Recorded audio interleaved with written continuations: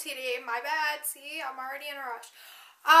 This is for a holiday party. I know I did one last year too, so this is pretty unbelievable to see what I would rather wear a year later. So I am just going to start now. Sorry, I'm really excited. I don't even know why I'm really excited. Okay, so for my makeup, I have false lashes on. Do you see them?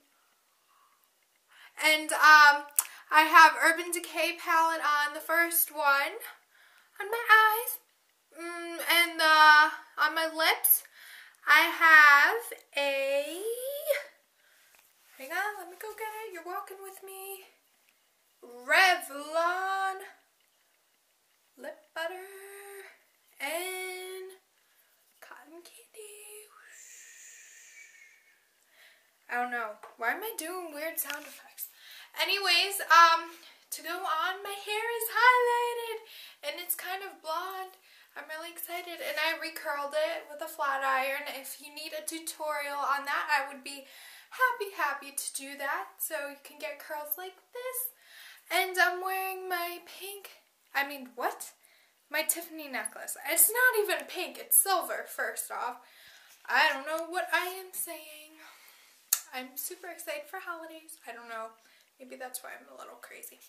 Okay, so then this shirt, it's a lacy shirt, and I got it at TJ Maxx. I do not know who it is by, unfortunately. Sorry. And I'm wearing a black bandeau with it. And then I'm just wearing some black leggings from TJ Maxx too.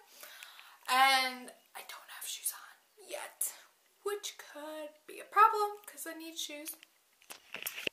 And I don't know if I'm going to carry a purse. Because honestly, I have nowhere to buy stuff.